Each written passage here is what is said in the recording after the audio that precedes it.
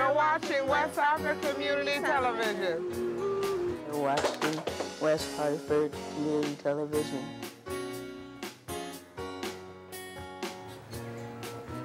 You're watching West Hartford Community Television.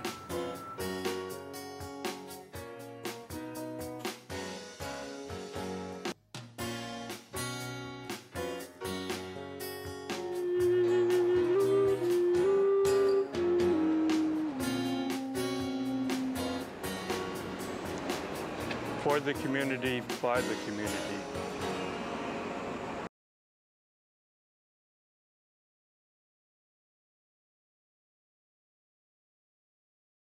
Hi, my name is Max Schwimmer. I'm the communications coordinator at Congregation Beth Israel in West Hartford. And I'm here today to talk about the upcoming organ concert on Sunday, October 30th, as well as two subsequent concerts this season. It's a brand new concert series, and I'm excited to talk to some of the people involved in it today.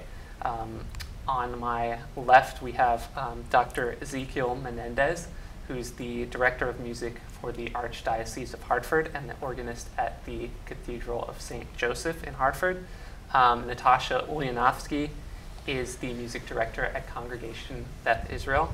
And Jim and Diane Friedman are here, two of our members at Congregation Beth Israel and members of the organizing committee that put together these concerts. So I wanted to ask Jim and Diane first, if you could tell us a little bit about how this series came about.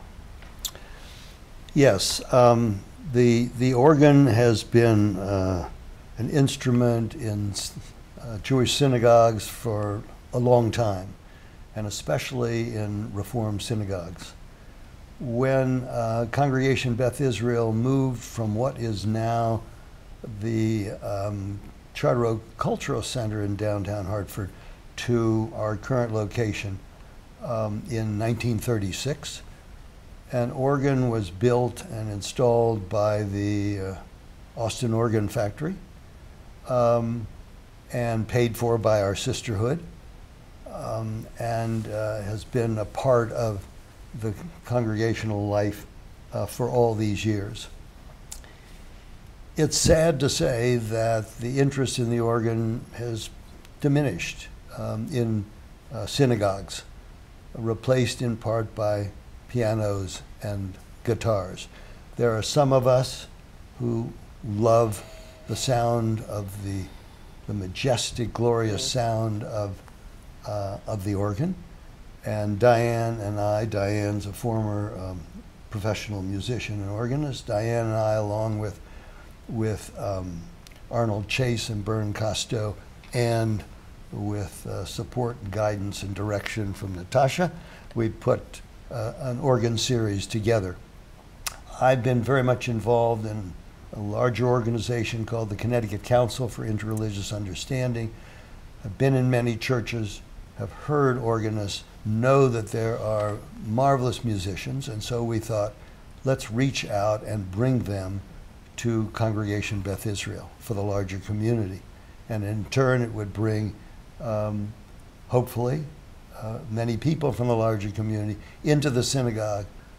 Probably have never been in our synagogue. I've talked to many people who've driven by that domed building for 15, 20, 25, 30 years, 40 years. What's in there? Well, we want to show them and let them hear what's in there.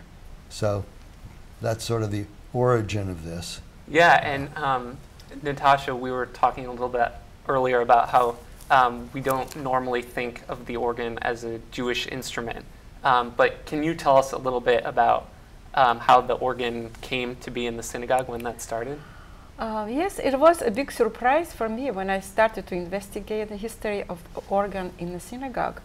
I found a book by Tina Truhauf, who teaches at Brooklyn College and Columbia University. She wrote a book about organ in Reform synagogue and organ in ancient synagogue. And there are some facts which shows the evidence of presence of the portative organ, not big as today, in ancient synagogue, even several centuries before Christ. Some oil lamps were found in Babylonia, which depicts the organist holding the organ in their hands, or the group of musicians in ancient temple. One would play triangle, one would play portative organ, another would play like a long pipe. So the organ was popular in King David's kingdom, and he had the whole orchestra also, but it became forbidden after the fall of the Second Temple, because it was a sign of mourning of Jewish people. They didn't have any instrumental music at the temple after 60s, after Christ was born. So, and it was silent until 1850. It came to the Reform Temple in Germany first, and so we are glad the organ is played today in temples. Unfortunately, not too often. I remember playing services for Friday nights, like 3-4 years ago, still almost every Friday, but now just piano. Yeah. Or a band, just a small band is playing. This is why it is so exciting to continue teaching, educating about organ, and just presenting this concert series. Yeah, and what's special about our organ at Congregation Beth Israel? Oh, our organ was named historic organ by National Organ Historic Society. Wow. And we were given citation plug in 2006 because it is a rare combination of classical organ with great diapason chorus, and also it incorporates some theater organ instruments. So it was kind of time of the transition from theater organs to the mix of mix organ, which could play any kind of music. So we have some stops imitating sea wave, or the sound of shofar, or some harp, celeste. So it is quite unique. It gives us a possibility to play symphonic transcriptions on the organ, not only original compositions. And I think it is rare. I don't know any of these kind of instruments around. There are some great organs in churches which have a Gothic sound, and also this organ has beautiful romantic sound, which I think especially for music of French and German romantics. And Ezekiel, maybe you can tell us about the program that you've put together to play on our organ on Sunday, October 30th. Yes, I was born in Argentina and went to a conservatory of music that was founded by a famous composer by the name of Alberto Ginastera. So the first piece in the program is Toccata by Ginastera. And then I played two transcriptions, as Natasha said. I just went to the temple for my first time 10 minutes ago. And please, I invite the community because it's an amazing place. The organ is beautiful and the temple is glorious. I am ashamed that I live in Connecticut for 20 years and then work 1 mile away from the temple and have never been there. And I thank you for inviting me to play this recital. Anyway, the second two pieces are transcriptions. They're originally for a quintet by Astor Piazzolla, another Argentinian composer. It's wonderful music, usually playing the bandoneon, an instrument that is like an organ because it produces the sound with air, and it was created to play in processions, no? And then became a tango instrument. So these two tangos, or kind of tango, jazz, Gershwin music that Astor Piazzolla created is wonderful. So two Argentinian composers at the beginning, Ginastera and Piazzolla, and then Felix Mendelssohn, Sonata Number 4. I thought it was appropriate to play Mendelssohn since Mendelssohn was Jewish until he his family moved to Germany and they became Christian because of persecution. The music of Mendelssohn in that beautiful instrument, as we tried this morning, it sounds very beautiful. So I am glad I chose the pieces I did for the program. And we have a number of concerts lined up that have equally as diverse programs. So on November 20th, the next concert is featuring Music of the Heavens with Scott Lamlin from St. John's Episcopal in West Hartford and Susan Carroll from Asylum Hill Congregational.